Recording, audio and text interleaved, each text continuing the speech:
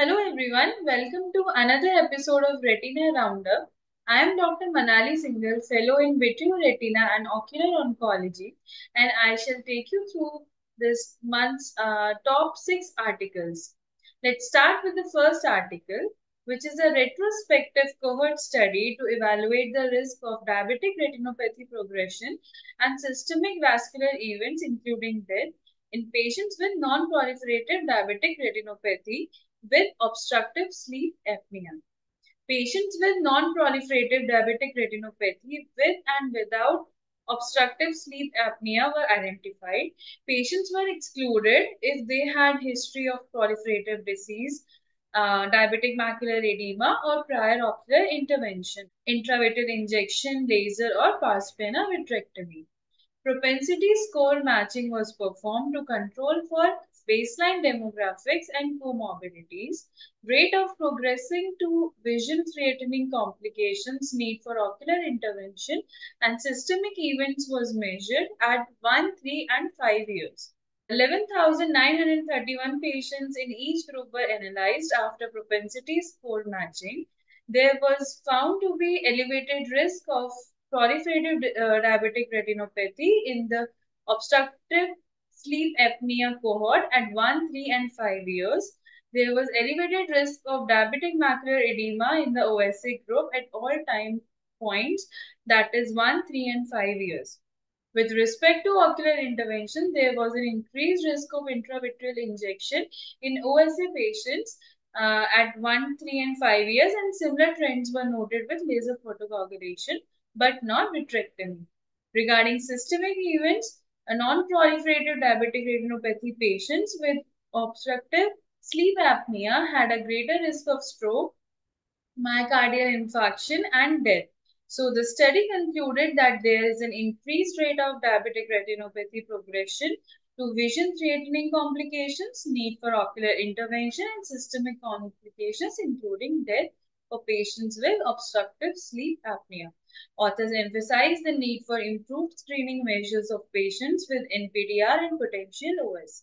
The second article discusses the structural characteristic and long-term visual outcomes in eyes impacted by macular edema as a consequence of retinal vein occlusion that have undergone effective treatment with antivascular endothelial growth factor therapy. Inclusion criteria comprised 42 eyes of 41 patients with resolved macular edema after a minimum of 5 years since the commencement of anti-VEGF therapy. During the final visit, several qualitative parameters using spectral domain optical coherence tomography, such as the integrity of the external limiting membrane and the state of the ellipsoid zone and retinal pigment epithelium, and the presence of retinal inner layer disorganization were evaluated. Additionally, a quantitative evaluation of the inner and outer retinal thicknesses was done for the purpose of topographical analysis.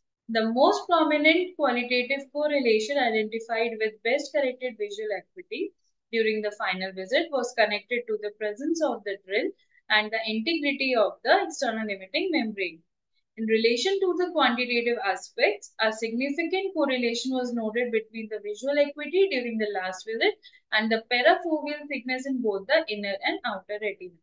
So it was concluded that the changes in the status of the external limiting membrane and the presence of drills serve as valuable OCT biomarkers indicating prolonged visual outcomes.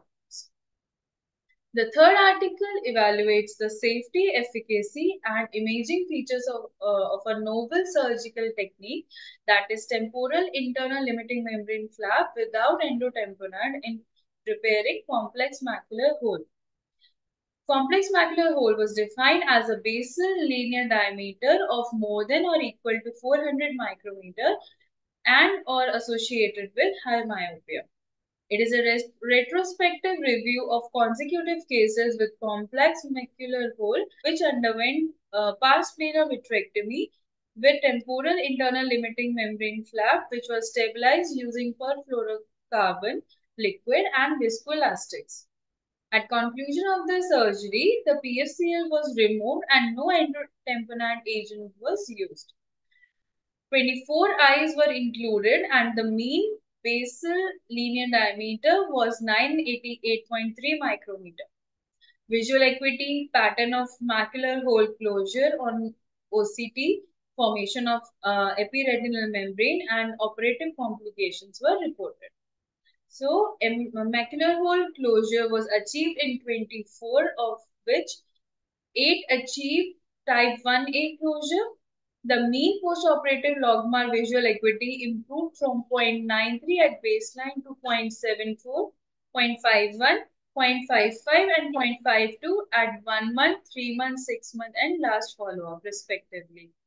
Foveal gliosis was observed in 3 eyes, and 10 developed nasal ARM. One eye developed vitreous hemorrhage which resolved spontaneously. So this study concludes that this novel surgical technique, which requires no endotamponade, is effective in achieving complex macular hole closure. A substantial proportion of patients developed ERM, and its clinical significance requires further investigation. Our fourth article assesses the functional and structural outcomes after treatment with prednisolone eye drops in the following pachychoroid-related diseases like chronic central serous chorioretinopathy, pachychoroid pigment epitheliopathy, and peripapillary pachychoroid syndrome.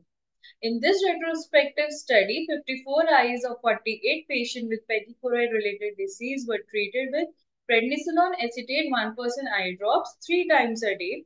Change in macular volume and retinal central subfield thickness on OCT was measured. In addition, the foveal or complete resolution of fluid and the change in visual acuity was studied. The follow-up visit was at mean of 41 plus minus 14 days in the 44 eyes with chronic central serous chorioretinopathy. A significant reduction in retinal central subfield thickness and macular volume was observed. Foveal intra or subretinal fluid resolved completely in 22% of the eyes. In the 8 peripapillary pachychoroid syndrome eyes, a reduction in the nasal retina thickness was observed.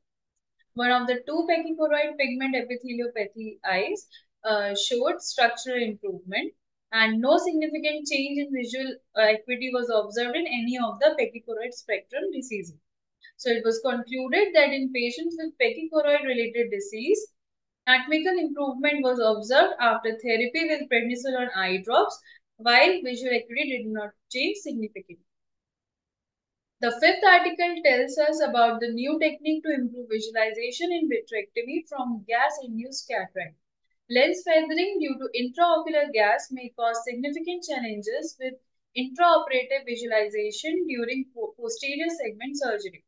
Herein, the authors describe an intraoperative technique for improving the posterior segment visualization impacted by lens feathering, in which the light pipe is used to gently massage posterior subcapsular lens vacuoles to improve the surgical view intraoperatively.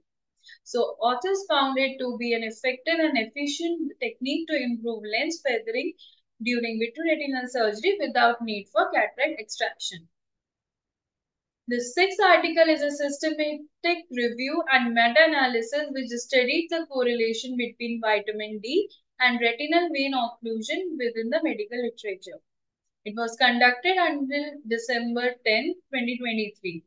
A meticulous literature search was undertaken to identify and analyze all observational analytical papers reporting vitamin D levels in retinal vein occlusion patients.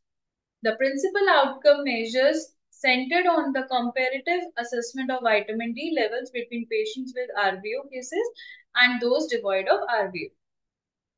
Total of 6 relevant studies consisting of 589 participants were included in this meta-analysis. The results indicated a significant association between vitamin D deficiency and increased risk of retinal vein occlusion. And patients with retinal vein occlusion exhibited a significant decrease in serum vitamin D levels by 1.91 nanogram per milliliter. Moreover, there was no significant difference observed in vitamin D levels between central retinal vein occlusion and branch retinal vein occlusion subtypes. So it was concluded that RVO patients have more vitamin D deficiency than healthy controls. These results contribute to the growing body of evidence highlighting the intricate role of vitamin D supplementation as both a prophylactic and a treatment strategy in RA. Thank you.